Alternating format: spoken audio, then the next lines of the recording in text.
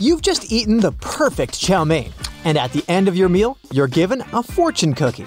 That's when you wonder, how did this slip of paper get inside a baked cookie? The magic is in one of the ingredients. The cookies were baked open and flat. As soon as they were taken out of the oven, still warm, the fortune paper got placed on top. Only then was the cookie folded into a butterfly shape. Then, bakers let the sugar do its trick. When the dough cooled down, the sugar hardened into a crispy and shiny golden cookie. In 1974, things changed. The process was automated, and today there are specialized machines that do nothing else than place predictions inside of cookies. I think we lost this battle to the robots.